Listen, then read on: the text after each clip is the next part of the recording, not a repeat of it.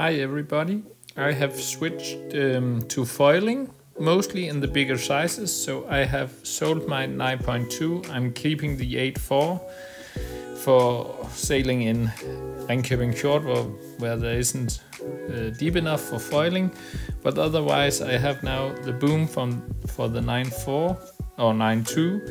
It's way too long for foiling as the sails are very much more high aspects.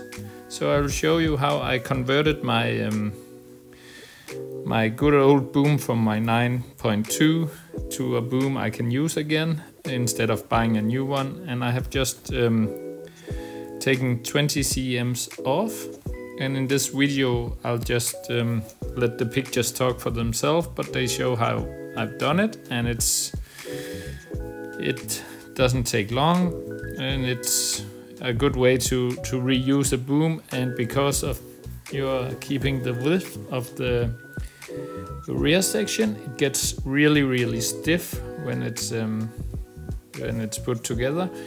And also you get this nice white boom for the white foil boards.